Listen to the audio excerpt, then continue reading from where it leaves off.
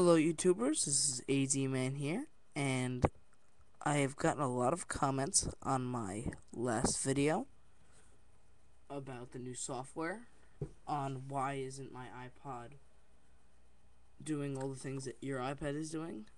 I do not have a direct answer for this. I wish I did, you guys, but I honestly don't. I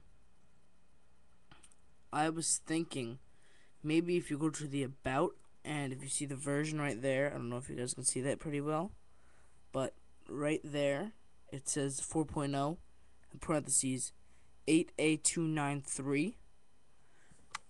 If yours is different, that might be why. Also check the model number. This is an iPod Touch 3rd generation. Mine is MC088. I'm sorry, MC008LL. That's MC008LL. And it is a 32 gigabyte. I was looking at that. I didn't even change the name of it yet. I'm starting to think that it's actually the iPod that you have. I think that if it's a 2G, it doesn't work. If it's a 3G, it does work. I know that the first generation cannot get the new update. I asked the guy. I'm going to take my friend's iPod, which I believe is a 2G, and see what the problem is with it. I'm looking at it tomorrow, and I'll get back to you guys on that tomorrow. But some people were wondering how you actually do it.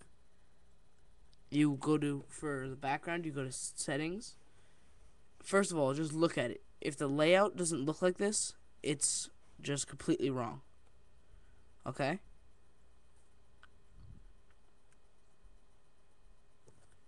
If the layout doesn't look like this, it's just completely wrong. So then I would bring it to your Apple store and ask them what's wrong with it, and get back to me on what actually the problem is. If it does look like this, you go to wallpapers, then you go into here. I said this in my other video. I'll have a link probably around the iPod. So you go to your photos, click on the photo. That's me, by the way, right there. That's me, yeah. So you go to the photo, you hit set, and then you pick which one you want.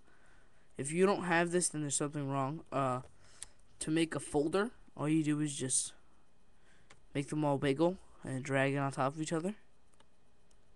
And then there's your folder. So, yeah. There really isn't anything else that I can help you with. I wish that I knew more about this, but honestly, I don't.